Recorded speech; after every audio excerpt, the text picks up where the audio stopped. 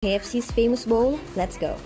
First, we boil some peeled potatoes. I like to add a little bit of salt, and when it's tender, we just take it out and mash it with the forks. Add a little bit of butter and milk and mix well. Mashed potatoes are done. Now we get some chicken breast and cut it into little pieces like this. Add in your choice of seasoning, some pepper and paprika. I also put in a little bit of cornstarch and then mix it in until evenly coated, and then add your all-purpose flour and mix again until everything is coated and deep fry until golden. Now in a pan, we put in some butter and add in some corn, and buttered corn is done. For the gravy, I'm using this McCormick chicken gravy seasoning mix, and I'll just follow the instructions, adding in hot water and mix until smooth.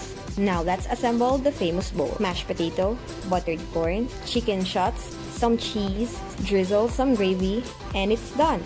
This is my favorite snack. Give it a try, you won't regret it.